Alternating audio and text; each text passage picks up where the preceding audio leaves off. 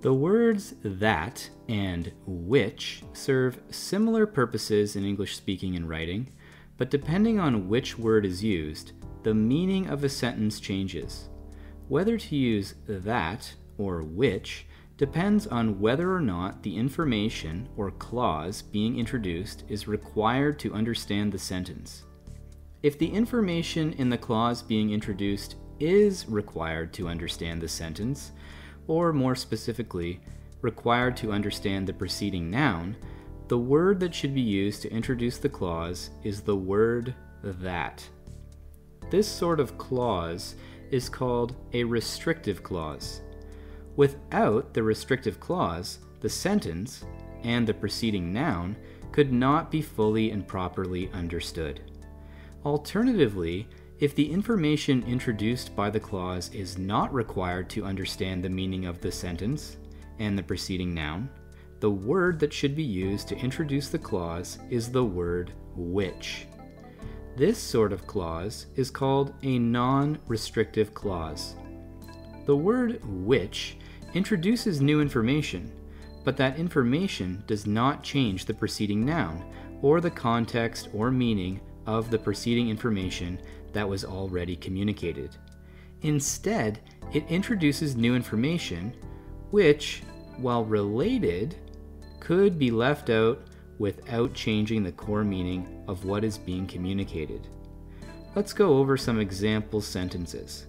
We'll start with 3 examples of the word that being used to communicate restrictive clauses. Example 1. Bob's shoes that don't have any shoelaces were a gift from his brother. In this example, we understand that Bob has multiple pairs of shoes, so it's important to distinguish the ones without shoelaces from the others. The word that begins the process of distinguishing this pair of shoes from his other shoes with laces. Without it, we might assume that Bob only owns one pair of shoes, as in, Bob's shoes were a gift from his brother. Example 2. Monitors that are made for photo editing usually cost more money. In this example, we understand that not all monitors are made for photo editing, so we use the word that to communicate the information identifying this smaller subset of monitors as the focus of our discussion. Example 3. The car in front of my house that has a flat tire keeps getting ticketed by law enforcement officers.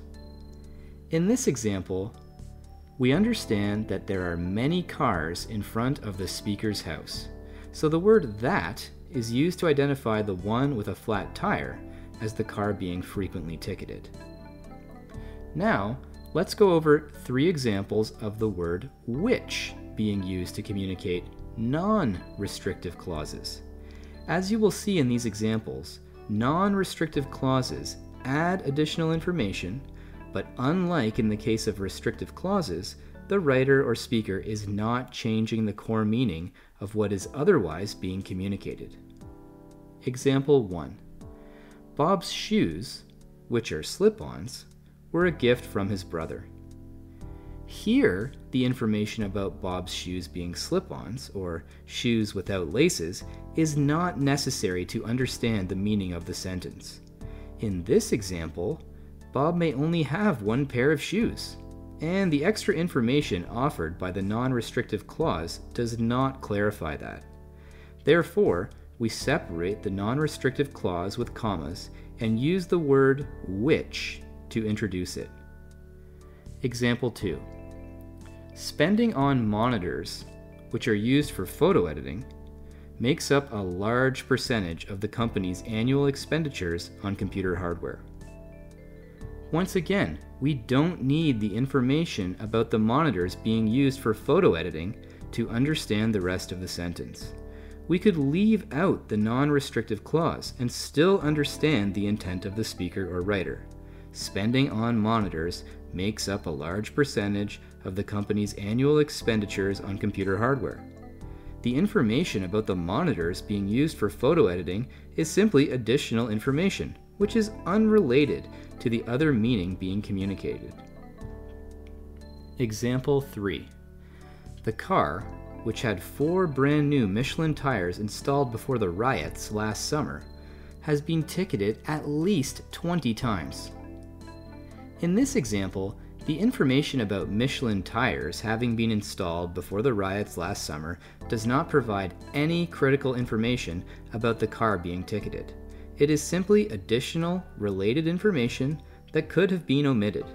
Either way, we would know that the car has been ticketed at least 20 times.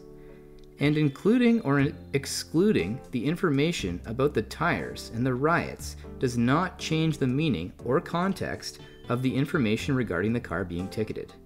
Therefore, we use the word which.